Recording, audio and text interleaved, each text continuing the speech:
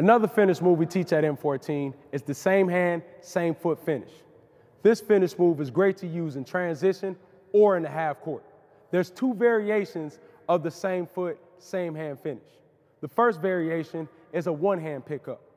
The second variation is a two-hand pickup. The difference between these variations is where your defender's at. On that one-hand pickup, we're saying that defender's behind you, so we're going to use our other hand to hold them off. On the two-hand pickup, we're saying that defender is on your hip.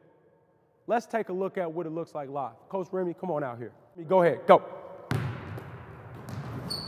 Let's take a look at the second variation, which is the two-hand pickup. Remember, our defender is on our inside hip.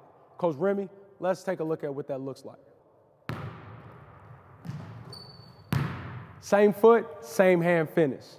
Great finish move to use to throw off your shot blocker's timing. Remember, no strips, no blocks, no deflections.